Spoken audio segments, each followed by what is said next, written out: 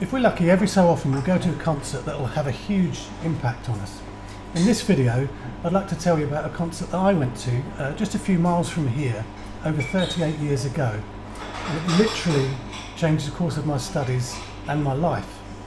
It's a little bit self-indulgent, made it for myself really. But if you like it, please subscribe and hit the bell notification. And in the comments, maybe you could tell me about any concerts that have had a similar effect on you. I've not been back to the venue since that night in 1985. It's not the kind of place you drive past, a small remote town in Wales. It was recorded by the BBC for the radio show Music for Guitar.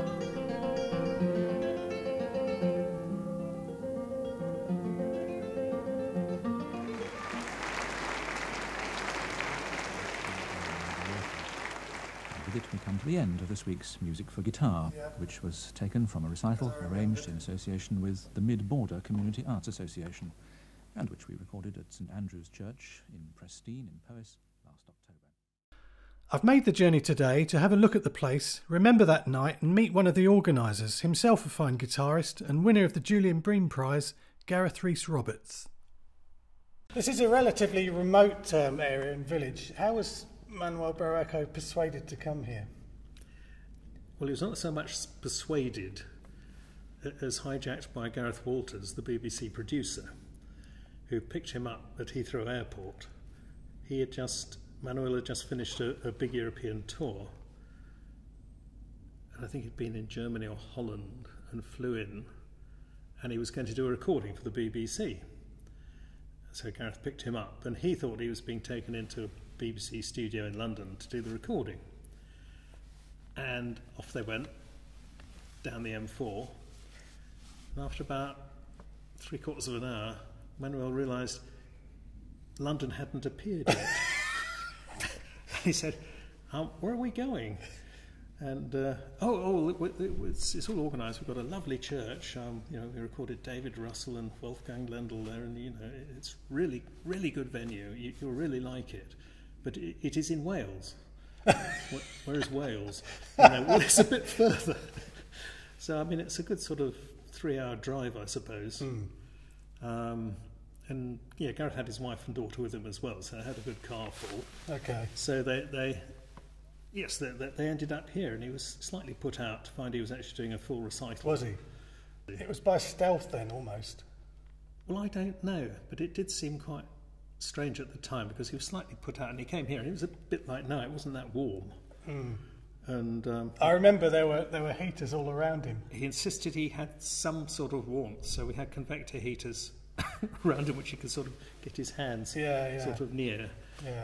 He wasn't too happy about it. So that's how he ended up here. Okay. Just tell us about the concept of music for guitar and Gareth Walters, because we don't have it anymore.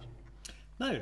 And he had a belief in it, and he enjoyed going and recording the best guitarists he could find. When he used to go to some of the guitar festivals, I think he and Colin Cooper used to often meet up at those. Colin didn't miss the opportunity for coming to this recital because it was the only recital Manuel gave in Britain that year. Oh, I think it was actually a longer period than a year. A longer period than that. Well, he hadn't been over for a long time. But we had people coming here from Scotland, Cornwall. Right. One group came from Holland because they'd missed him in Europe. Really? Yes. We had about 350, 400 people in here. It was packed. It was packed. Absolutely packed. Yeah, it was great. Because I remember being driven here, and thinking, no one's going to come to this. It's so remote. Well, I made sure we advertised it in Classical Guitar magazine. I do remember at the time the microphone was in a really strange position. Oh, well, this was very odd because the first concerts we had with David and Wolfgang, they put the microphones fairly close. Where you would expect them to be, they might have put another one somewhere further in the building to pick up the general ambience. But they put a massive pyramid up here, didn't they? Right in the middle. Where was it exactly? Well, I seem to remember it quite far back. It was just here, where these pillars are here. Right here. And they were quite high.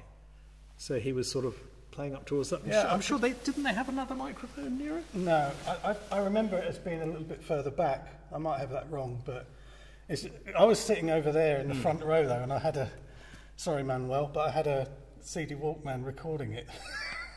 You naughty boy. I know, but I knew it was going to be on the BBC, and I got home, and of course it wasn't very good, and I waited for this BBC recording to come out, and it was a little bit disappointing because the recording level was so low, I felt.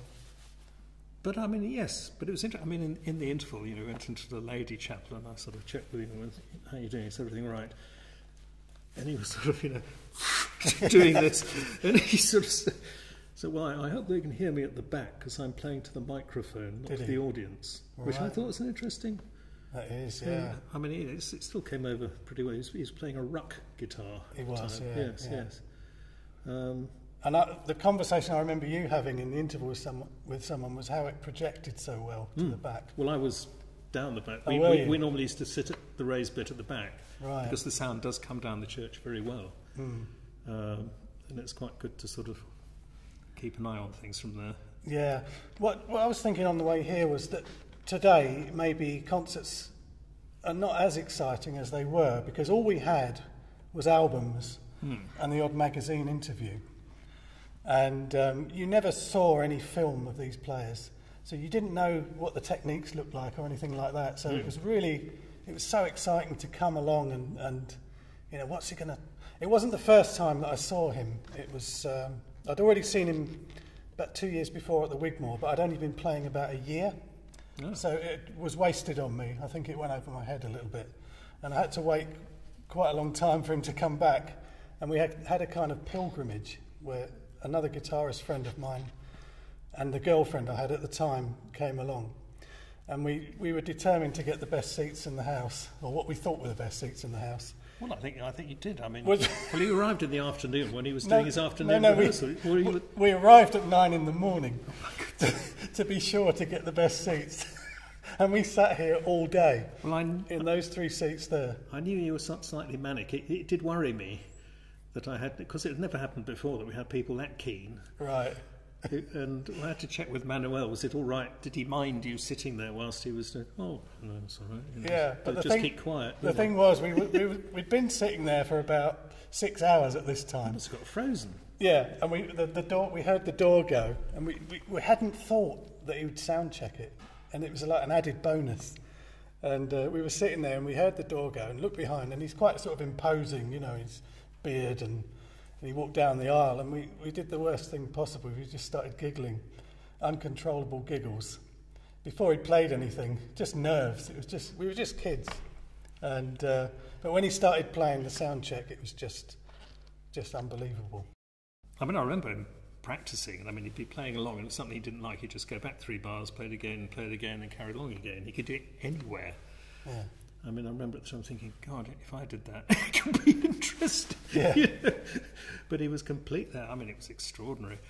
Well, you must have been here when the BBC came and set everything up. I was going to mention the van that was... well, it was a lorry. It wasn't a van. It was a sucking great lorry. I mean, with 3 big reel-to-reel tapes. I remember Gareth Rees saying, oh, yes, you know, that's what we have here. That's where the master tape is. So that's untouched. But these other 2, you see... If we have to do any editing, we can chop it out of this one and then take bits from that one. And Well, I've got a friend that works at the BBC, and he has access to the archives. Oh, right. If they've been digitised.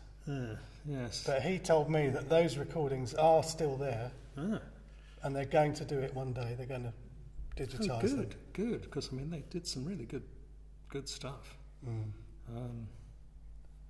No, but I mean, yeah, we had these great cables running all over the place. I mean, nowadays the BBC come, there's a laptop, you know, a couple of small mics and a little box like you've got, and off they go. Yeah. But the good thing is that you can still, you know, get hold of this recording of this concert. It's still out there. I'll put a link to it on... right. Yeah, I'll put a link in the description. Yeah, but I mean, you hear these things from the 80s now. It's the introductions date them, isn't it? Oh, yeah. The BBC.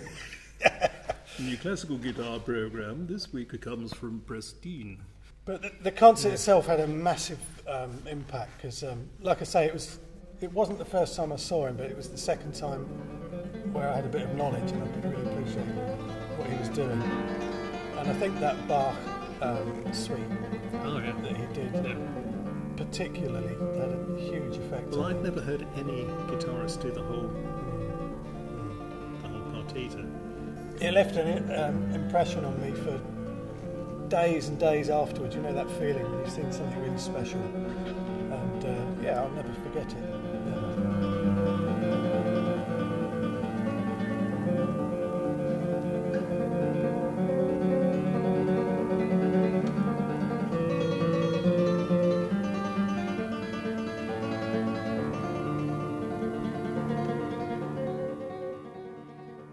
Day they came down to our house en route out of town for coffee, and this is where Colin Cooper, who'd been desperate to get an interview, had the bright idea that if he drove Manuel to the airport, Manuel could hold the recorder and he could interview him as they drove. Right. And he had this rather old Ford Fiesta, which Manuel sort of eyed with a rather worried expression. You know, would that get him to the airport on time? Yeah. So, absolutely fine. Okay. So we waved them off. But it was only subsequently we got the story from Colin, which was really funny. Yeah. Was they were driving along and they sort of got down the M4 and sort of, you know, checking the air tickets. It turned out it wasn't Heathrow he was going from. It was the other one down Gatwick. A bit further then. And does this go any faster? And as they passed Heathrow, you could see the planes going, "Oh, God, out, that's not my plane." Colin said, the last part of the journey, every plane he saw in the area he thought was his, already leaving without him. But I think they did get there all right. And an amazing thought is that Manuel was only 32, I think. When you think how good he was. Oh, here we go. Yes, that's with the. Oh, that's. They bled it all looks over like it. some bit of old parchment from, you know, the condition of it. But yeah, that's the original. This is from 1985, isn't it? Yeah, the original programme. This CV of Manuel, because so much has happened since then. It's really odd to read it now.